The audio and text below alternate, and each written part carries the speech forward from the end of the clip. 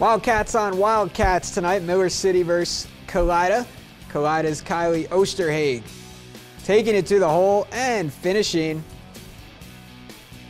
Nice two for Osterhage. Then it's Miller City's Liz Clear getting her own drive to go inside.